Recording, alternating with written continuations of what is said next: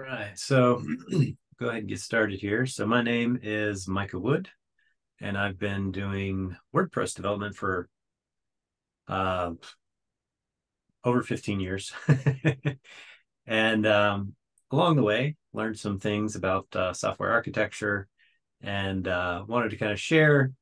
Um, I think software architecture, there's a lot to it. There's a lot of aspects. There's way more than we could possibly cover in an hour. But wanted to kind of introduce some of the basic concepts uh, and the things I found helpful in working with WordPress. So that is where we will start. We do have the chat. If anybody has questions as we go, I do have the chat open on another screen and do look at the questions. So I'll try to keep up with that as we go, and we'll make it as interactive as we can. So hopefully this will be helpful. So first, before we get too much into the architecture, we kind of want to take a step back and just look at the software development lifecycle, right? So what does it look like? What is it that we're trying to pay attention to? So I think most people, the average person, developer, I should say, who is building something, typically only does the things that are on the top half of the gray bar. They figure out what the requirements are. They go ahead and build it based off of what's in their head. And then they do whatever maintenance is required to keep it running that the client or improvements that the client may ask for. There's a few things that kind of get overlooked a lot of times. Number one is, how should we build it, right? Like, have we really considered all the options? Is this really the best way of doing it? And then the quality assurance, right? Like, did we build it the right way? Did we test it all the ways that we should have tested it? And so I think a lot of times as we build things, we're more likely to start doing the quality assurance before we start doing the design. I mean, we do think about the design, right? Like we have a concept in our head of what that is, but we don't necessarily commit as much time to that as we probably should. And I think as long as we can kind of understand some of the design patterns and some of the principles behind the architecture, it gets easier and easier to kind of reason about, well, this is probably a better way of building software. So on that note, we're going to kind of look at it also from the client's perspective, right? So what is it that the client cares about? Ultimately, it kind of comes down to three different things. So number one, what is it going to cost me, right? The client wants to know, is this going to be a super expensive endeavor? Is it a cheap thing? And then the other thing they want to know is, how long is this going to take? And then essentially, how effective is the solution going to be? And by effectiveness, there's some nuances there. For the most part, effectiveness means it serves the purpose or the goal that the client has in mind. So basically, the software does what it's supposed to do. But at the same time, effectiveness is the software will last as long as the client needs it to last to serve their purposes, right? So that means maintainability. So that's an important thing to keep in mind. But essentially, it all kind of boils down to these three things. When we're looking at a project, the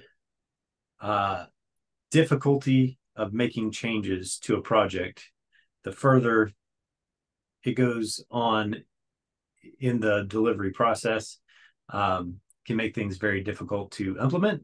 So in other words, if we have a design and the client says, hey, we want to change the way this layout is, or we want to make this button do something different, that's pretty easy to do in the design stage, right? Like you just move the button or do whatever it is you need to do there, and visually it changes, but obviously we haven't built anything yet, so it's easy to do.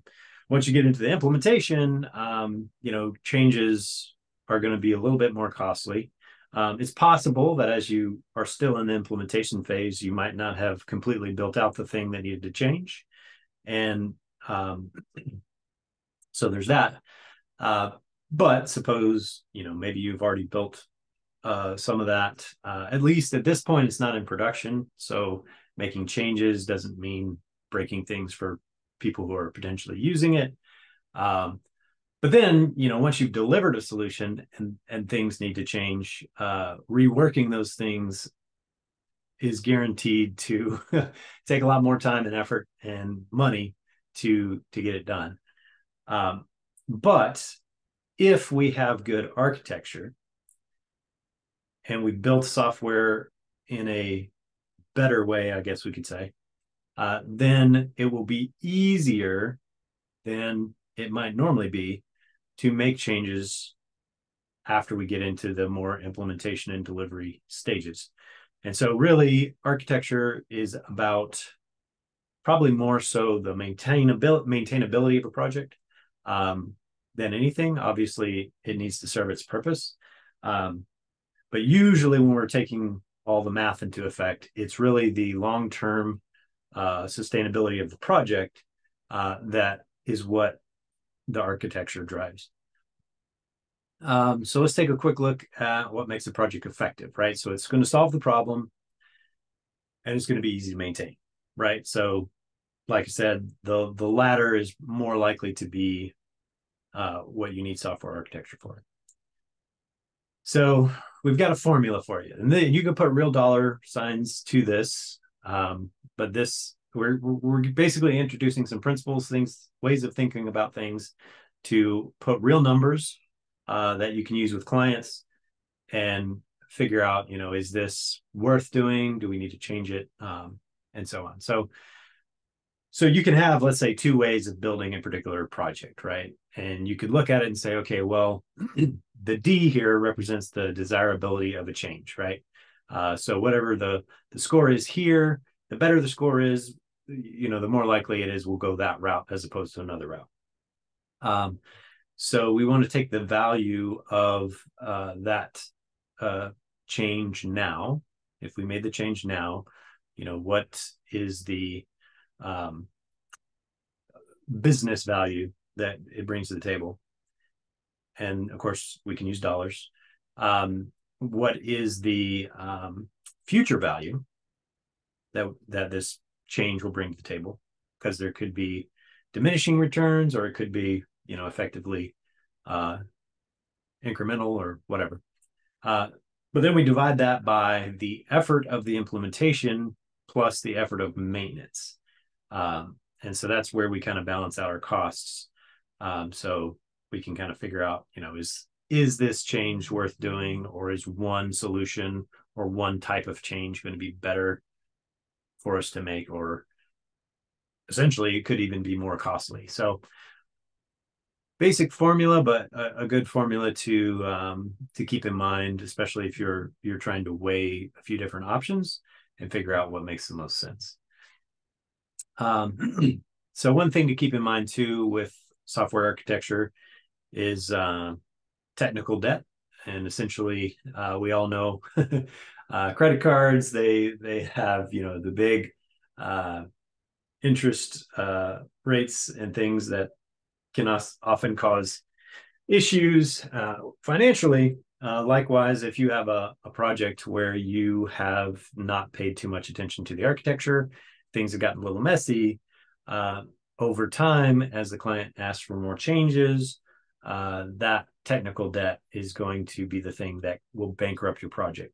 And we'll see a little bit more about this in a bit, but essentially, technical debt is literally one of the main things that kills projects, especially like, let's say, an enterprise, right? We get enough people working on something and not thinking about how they're doing it.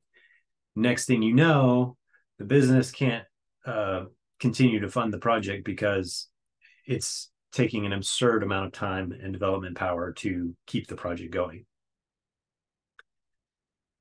So the first law here that we're going to talk about is the law of change. And that basically just says that the longer that your project or software exists, the more likely that any part of it is going to have to change. So obviously you could have a short-lived thing that dies off quickly, and that's probably not very useful to anyone, hence why it would die off quickly. But the longer the program exists, it means it's meeting the goals of the client.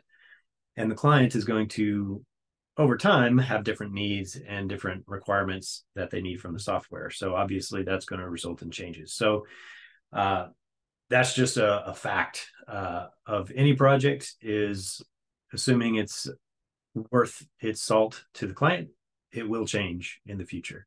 And the longer it's around, the more likely it is to happen. Likewise, we have something called the law of defect probability.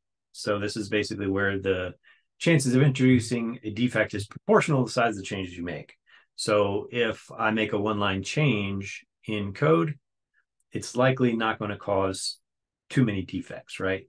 But if I make I don't know, change to say 157 files, the chances of me introducing a defect to the software is very, very high.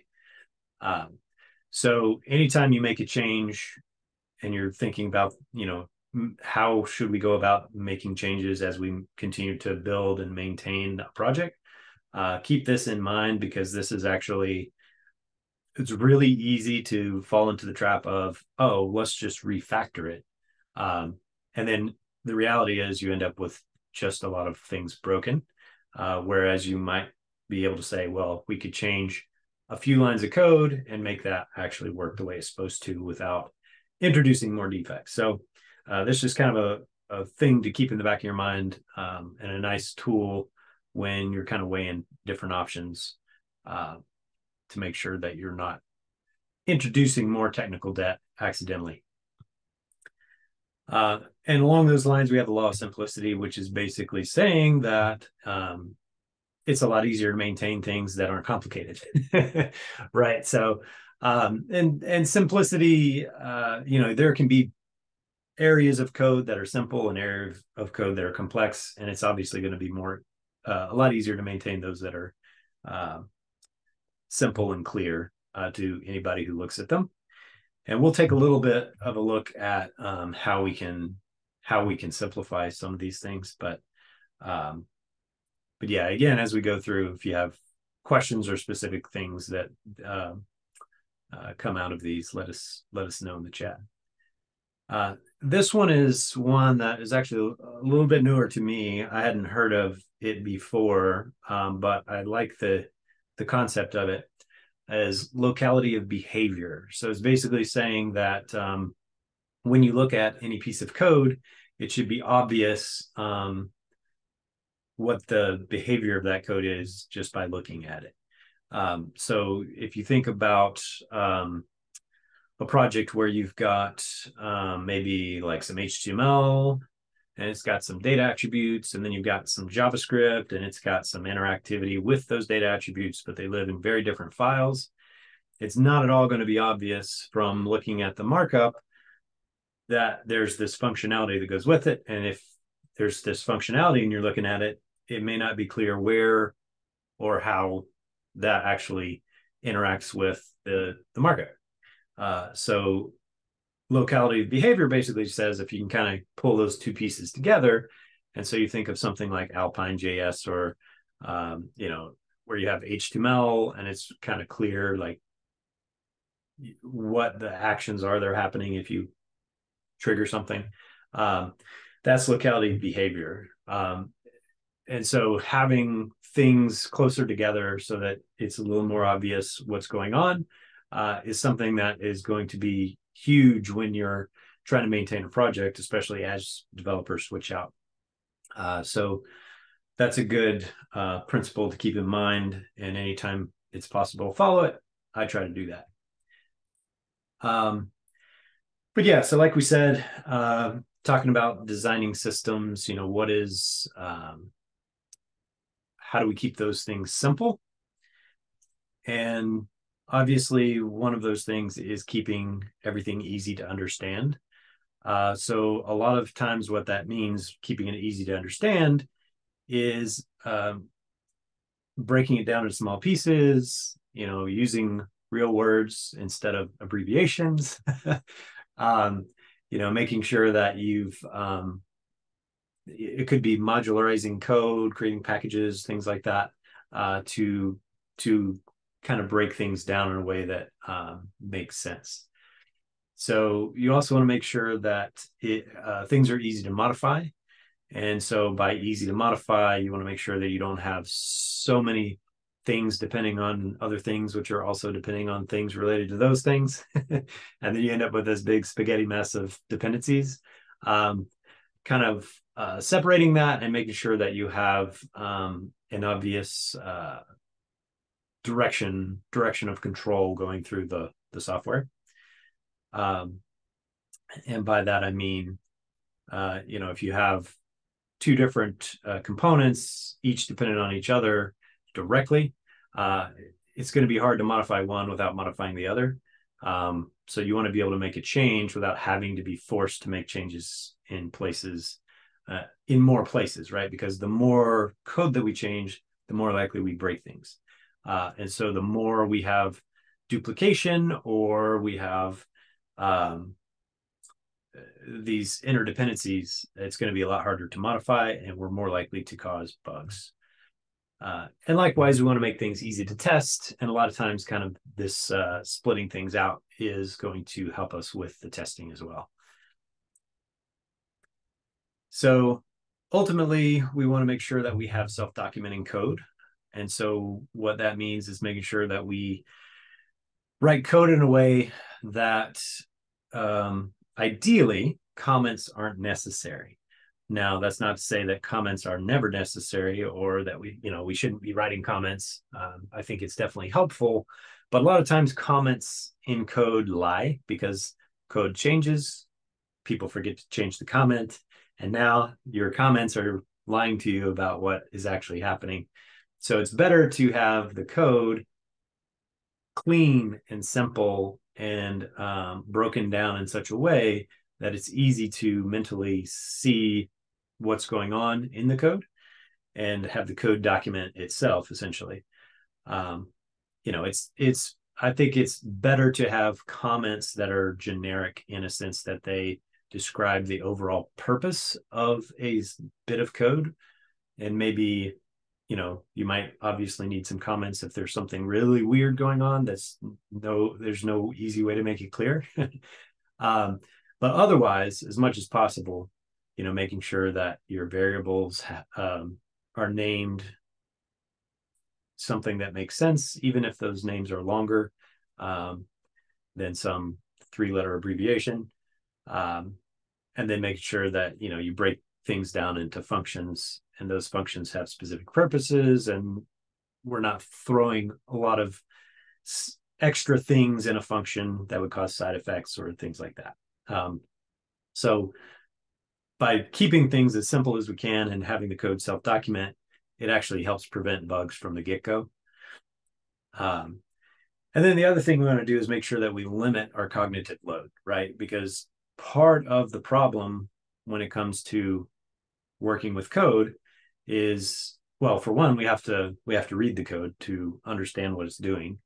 And the more code that you read, the more things you have to remember in your head, right? So you're creating that cognitive load when you have a lot of code that you have to keep in your head to be able to make a proper change.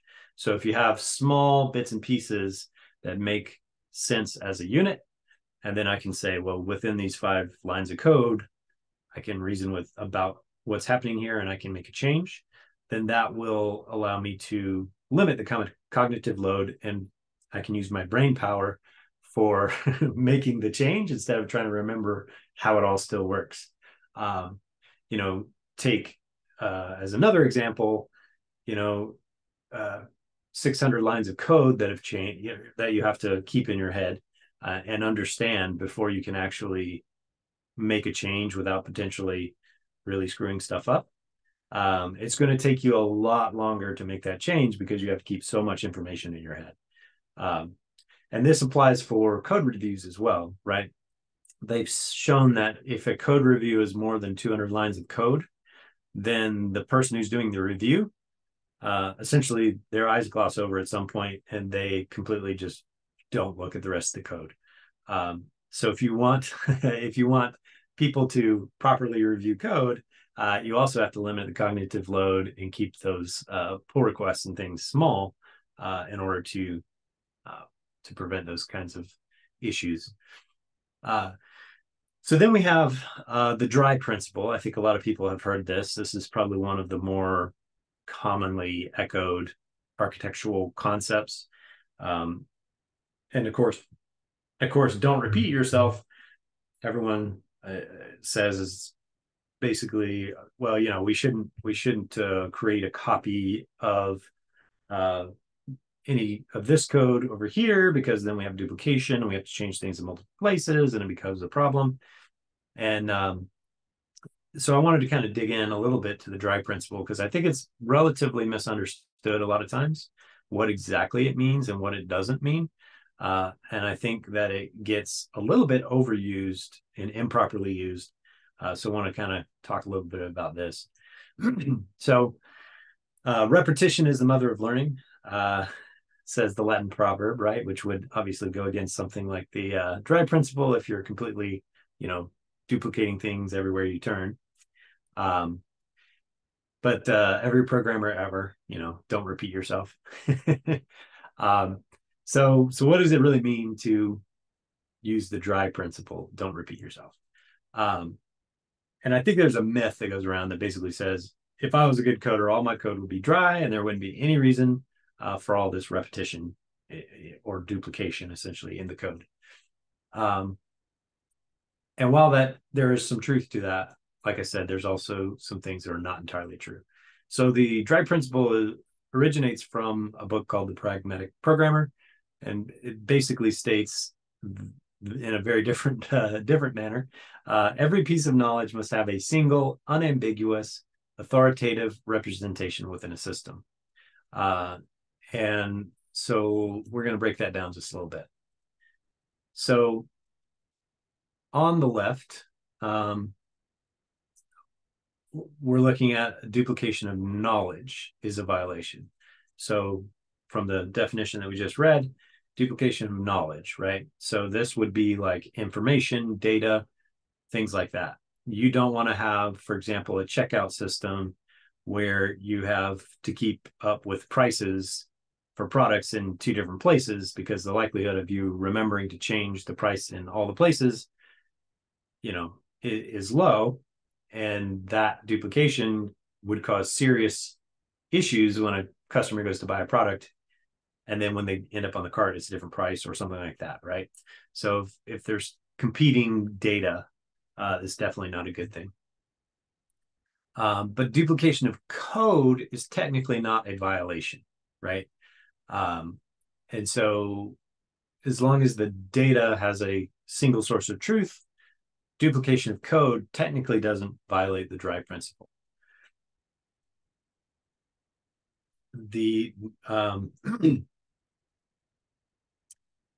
Yeah, and we had a comment here in the chat that says the rules engine is really helpful to coordinate those business and system rules in one place and avoid duplicates. Yeah, so we're talking, yeah, exactly. We're talking data, we're talking business logic, algorithms. All of these are things that we don't want to duplicate or accidentally,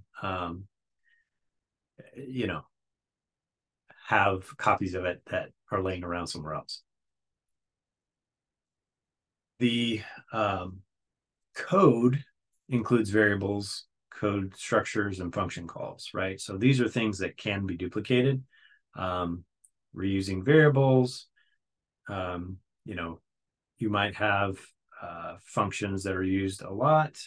You probably shouldn't have like two functions that do the same thing, because that would be more like potentially could be business logic, I suppose. But yeah, like code structures, for example, like let's say we have a class that handles functionality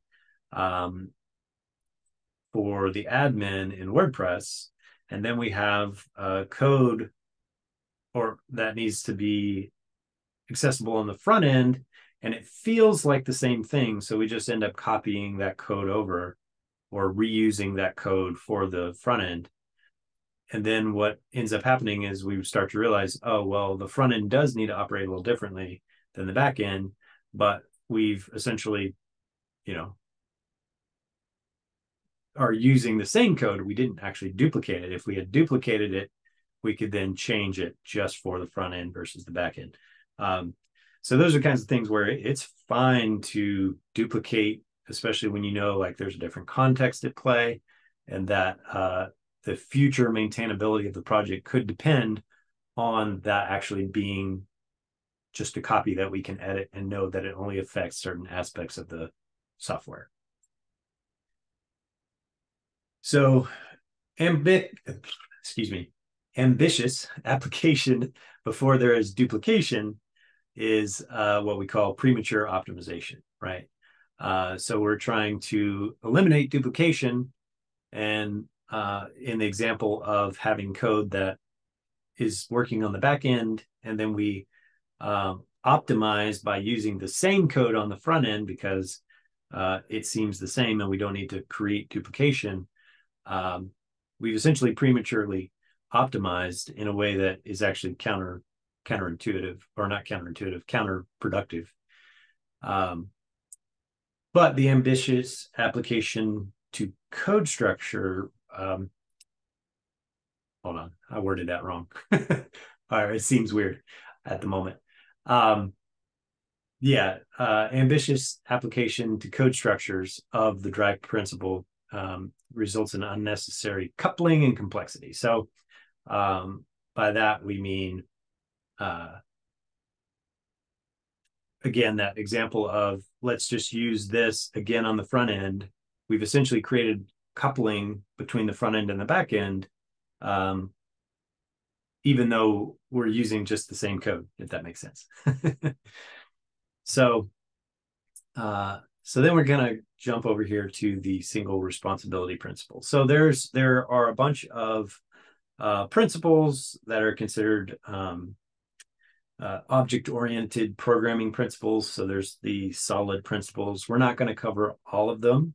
I feel like some of them are, especially for like a basic software architecture principles, some of them are very confusing sometimes. So we're going to kind of stick to some of the more basic things. But the single responsibility principle basically says that a class or a module or a particular piece of code should have one and only one reason to change. Meaning that if I have, let's say, a function that is supposed to add two numbers, there's no reason for me to change that if I need to change how multiplication works, right? It should only changes to the way we add things should go into the function that handles the addition. So that single responsibility principle is fractal, meaning that you can have a module that has a single responsibility for a specific concept, right? So like you might have, for example, an onboarding module. And so the concept of onboarding is its single responsibility that it's covering, right? So you wouldn't want to put something related to e-commerce directly into an onboarding module because, maybe that's for the e-commerce module. So we don't want to have those single responsibilities leaking into other things, because that's where we start to develop bad architecture, and we don't have the proper separation between things to make it easy to swap things out, that kind of thing. But the single, like I said, it's fractal. So you can have a module that covers a specific thing. You could also have a class that covers a specific thing. So if we're talking about onboarding, you might have, 10 classes or more that might all have their own specific responsibility for, handling dependency injection or handling all these things that, handle data for module, or, there's a lot of things that would go into a module that in general covers a specific thing. And of course, in a class, you'll have methods, so functions that would have specific responsibilities. So that kind of trickles down all the way. And so you want to make sure you break things up in a way that makes sense so that every bit of code, the smallest bit to the broader general concepts, follow the single responsibility principle.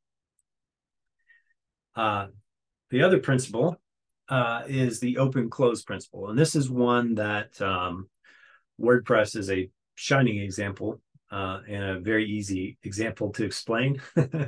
But basically, the whole idea of the open-close principle is that software should be open for extension, but closed for modification. So, meaning that using WordPress and writing code for WordPress, I shouldn't be modifying WordPress core, right? Doing that means that, well, number one, if the WordPress core gets updated, all my stuff goes out the window, right? All my changes to WordPress core.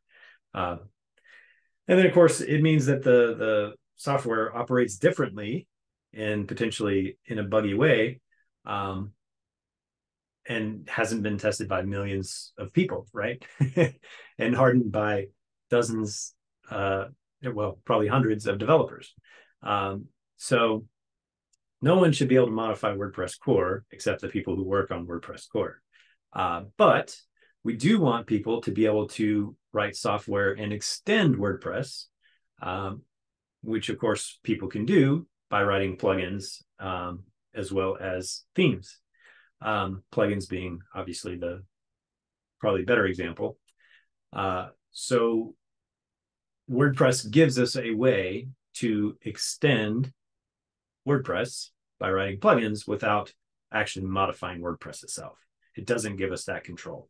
So it does a good job of following the open-close principle. And likewise, as you write plugins for WordPress, your plugin should be extendable, but your plugin shouldn't be modified by somebody who's not the owner of that thing, right? So WordPress gives us hooks and actions and filters and all those things, so that we basically can use those to naturally follow the open-close principle in a software that we write for WordPress. And of course, there's other ways of following the open-close principle, but I think that's a really good example. Of, should be relatively easy to grasp for anybody working with WordPress. So I want to talk a little bit about modularity. So in general, when we write software, especially as we continue to build things, we start to realize that there's patterns, right? Like things that we do a lot over and over again, code that we have a tendency to copy and paste. And so it would make sense that we might try to modularize that and to kind of create its own package, essentially, that would allow us to reuse that code and maintain that code kind of on its own, right? So with modularity, we want to make sure that we have clear boundaries between the modules, right? So again, we're talking a module should have like a single responsibility. And as part of that single responsibility, it should, by nature, have clear boundaries as to what it does, what it doesn't do, and so on, right? So we would know how it's going to be used, how it's going to be interacted with. And so the other thing we want to do is make sure that a module, I should say, is decoupled. So we want to make sure that a module shouldn't have direct dependencies on each other. Meaning, well, there's really, we say decoupled, but a lot of times we end up with a couple different scenarios, right? We have tightly coupled things, we have loosely coupled things. And by loosely coupled, a lot of times that's what we mean when we say decoupled. So for example, if I've written code in module A that directly calls functions in module B, then I've created what's called tight coupling, right? I have internal classes and functions and things that I don't realize are being used by some other thing. And then when I need to change this, it will break module A if I change module B, right? And so it's tightly coupled. So things in both modules have to change at the same time in order for a change to be successfully made. And that's what we call tight coupling. Loose coupling is when you have the ability to make a change in, say, module A, And module B is dependent on module B, but there's a public API, an interface that can be relied on not to change. So everything underlying in one module can change, as long as that interactive functionality doesn't change, then no other module needs to change, right? So a good example of this is a module that does logging, right? So you might want to log errors to an error log. You might want to log errors to a third-party service that handles monitoring errors. You might want to log errors to, I don't know, some random service that puts them up on a screen somewhere. It could be anything, right? So being able to have the idea of, I can call these functions and methods to log something, but I don't have to know anything about how it's being logged. That can be switched out underneath, without affecting the code that actually would trigger the logging, right? So that's kind of what we mean when we're talking about a loose coupling. And again, as we just saw, it's easy to swap things out, meaning that if we wanted to, for example, have code that interacted with service A, and then all of a sudden service A is no longer a feasible service, we could swap it out for service B. And as long as the API that all the other modules or pieces of code are using don't change, then we can make that switch without a problem. So then the other concept here is continuity. So basically this is saying that a requested change should only impact one module in your application. And so it's kind of in alignment with like the single responsibility principle. Like as long as you're following that, usually you have continuity. But yeah, so the concept there comes from mathematics, where it's basically saying that the percentage of impact is related to the percentage of change, essentially. I think the other thing we want to look at is protection, right? Like we want to make sure that if an error happens in one module, it shouldn't break another module, right? Like we don't want to have that kind of leakage of errors or exceptions and those kinds of things. So making sure that we have a good way to handle that, so that we don't pass those errors along. So a lot of times when you're building out those APIs that kind of allow those pieces to communicate, it may mean that you handle all of the errors, and if something fails, you might return like an empty value as opposed to something else. But then the other modules would, the expectation is that an empty value is an acceptable response if there is an error. And then as long as that's built into the communication protocol, then the other modules can handle that without breaking. We don't want to just randomly like throw an exception and not handle it, and then all of a sudden now the other things are breaking because of it. And then of course we're talking extensibility, right? So we want to be able to extend the module for different use cases.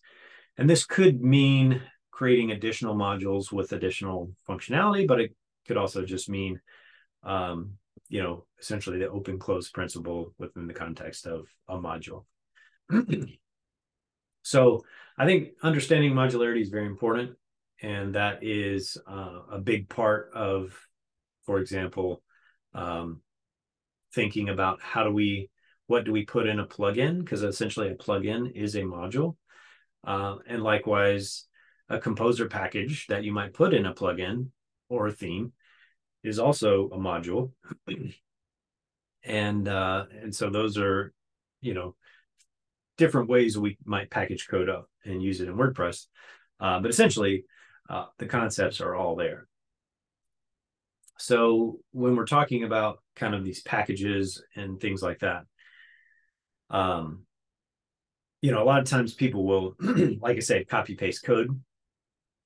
But the problem with copy pasting code is that you copy it from project A to project B, and then you copy it from project B to project C. And then somewhere along the way, you patched the bug in project A, but it never made it to project B. So it obviously didn't make it to project C. And then project C got a bug fix, but it didn't get backported to B or A. And so everything's in a different state. And there's no real way to like track, what is the status of the code? How do I know I'm using the most recent? Like how can I release a bug fix across all my projects? These are all issues that you run into if you don't properly have a way to handle packages. And essentially what we're talking about here with the reuse release principle is that only things that are released through a tracking system, quote unquote tracking system, can be effectively reused.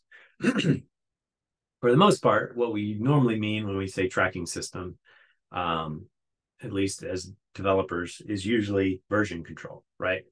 So if I have all my code related to some module that I've created, let's say, could be a plugin, could be something else. If I have that all in, let's say, GitHub, then I'm able to track the changes. If I do a patch, I can put it in that repo. Gives it one source of truth for that code, which can also be versioned so that you can include specific versions in your project. And typically, the way that we would do that is using a tool like Composer, which is the PHP package/dependency management tool. And that will essentially serve as our tracking system that allows us to effectively reuse code, meaning that, so for example, one of the packages, it's not a plugin, it's just a collection of code that, happens to be in the same repository, in a repository. I have a module, essentially a package that I created, and its sole purpose is to allow setting of an expiration date on a post of any type, any custom post type. And then when that post expiration is hit, it automatically trashes the post. And so that's all that the code does. And it's super handy because it can be used to expire notifications, news items. It could be used to expire promotions, coupons, lots of use cases where you might need to expire something, right? So we have a package here that does just that. But the only way that I can properly reuse it across all of my projects is to have it in a repository with, releases being tagged, which then Composer is able to say, okay, you're using version 1 over here and 1.2 over there. And so, but technically 1.5 is the latest. So anytime you run a command in Composer, you can actually just update that. And then you'll have the latest thing with all the bug fixes and whatever. And of course, if there is a breaking change, then the major version would change, right? So we're using semantic versioning and handling all that appropriately so that, I can create a package and just reuse it easily. So, and that's one of the benefits too about as you become a more seasoned developer, you start to actually build some of these packages that you are able to reuse, and projects get easier and easier to build because you've already used a lot of the principles of software architecture to create these little bits and pieces of code that can be pieced together with a little bit of glue, and then you're able to complete things much quicker. So Robert C. Martin, who, by the way, if you're interested in the topic of software architecture, is someone I would highly recommend that you look into. He says that a good software architect will delay decisions as long as possible, which sounds kind of lazy. But the reality is that a lot of times we have a habit of making decisions too far in advance. And a lot of times it's better to wait until you have very good reason to go a particular direction, right? So I want to present the concepts of the clean architecture that he introduces. And so this will kind of be, we're getting towards the end here, but basically, this diagram that we're looking at, when you're building things, a lot of times you want to try to think from the inside of the circle out. So the things on the outside are the things that a lot of times we make decisions about first. Oh, well, we know we need a database and it's going to be MySQL. We know we're going to need, a web tool and it's going to be WordPress. Well, it's fine to specialize in those kinds of things and to know in advance that you're building on certain technology. But it's another thing to like prematurely like decide on something before you even know like how the thing needs to operate. So the idea here is that we should work from the inside of the circle out, and we should start with the entities. And so when we're talking WordPress, we're thinking, okay, what are the custom post types? What are the taxonomies? What are the things that we're going to need that will make up like the core pieces of the,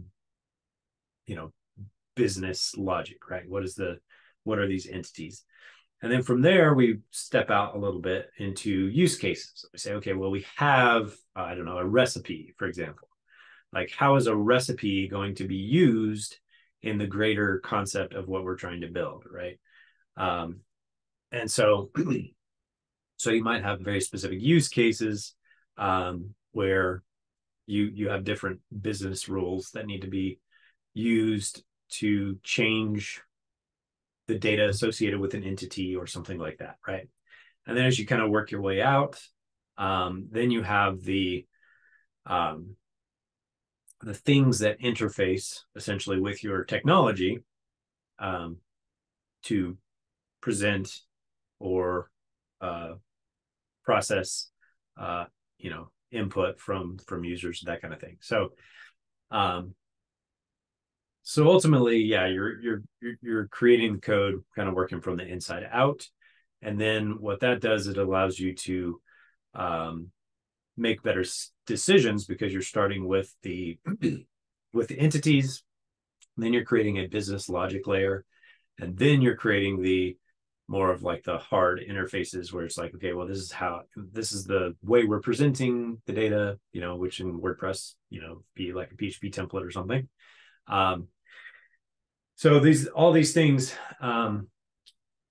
if we work from the inside out, it makes it a lot easier because we are delaying decisions about some of the details that we don't really need to worry about until we get some of the core logic figured out.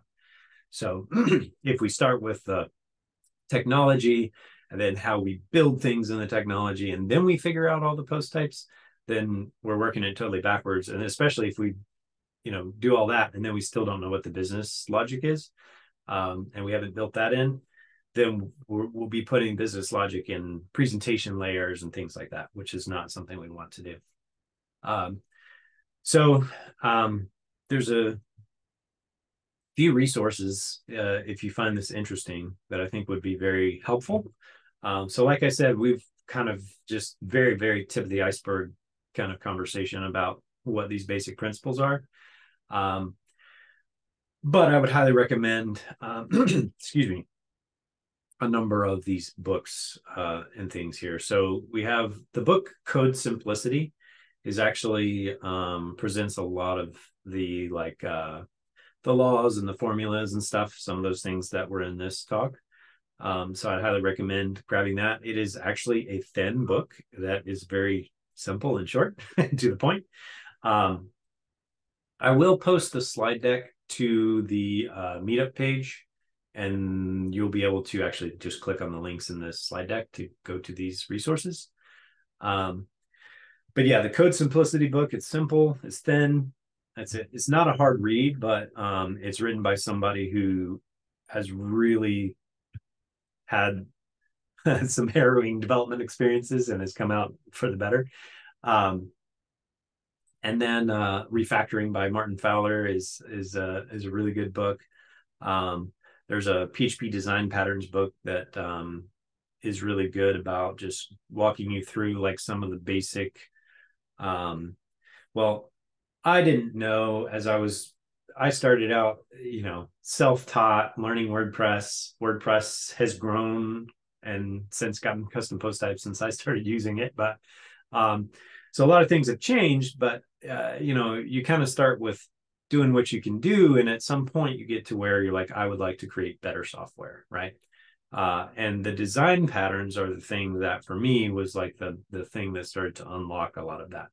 So I would recommend picking up like the PHP design patterns book and going through that and figuring out, okay, what are some of the common patterns? You don't have to follow them perfectly to a T. You can tweak them and customize them. But yeah, there's some really good design patterns out there that I think would be inspiring for anybody that's interested in writing better software. And then there's the clean code and clean architecture books also that I would recommend. And then, of course, there's a couple of links here as well that you can take a look at. But like I said, we'll get those posted up on the page. And then if anybody has any questions, I think we're about at time.